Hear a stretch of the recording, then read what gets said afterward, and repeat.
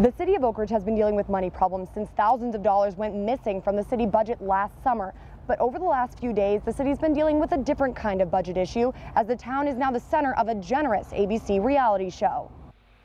Last October, a film crew showed up in Oakridge. They told a little white lie saying that they were a documentary group and they were here to do a story on volunteers. They were shooting an episode for a new ABC series called Secret Millionaire. It's based on an anonymous donor. In Oakridge's case, the donor is giving more than $100,000, part of it to be allocated to the Oakridge Fire Department, and the other portion to each of the almost 3,300 residents, which is where things get complicated. Giving out $100 per resident is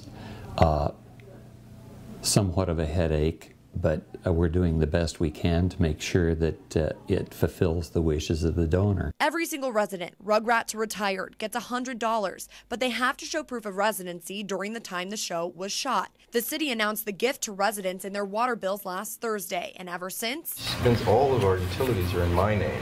City Hall has been packed with people turning in applications, and they're using just about anything to try and collect. This is my Florida health plan. From water and electric bills to internet subscriptions and report cards, all the submitted apps are in this pile. If I could have the donor here, I'd give him a nice big hug.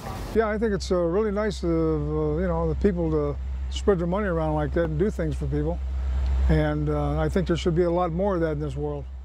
City employees say they feel they've only scratched the surface of this application process. They've received a few hundred applications already, but there could be up to 3,000. They plan to be busy till the end of the month, when applications are due on June 29th, and the first checks are set to go out the first week of July.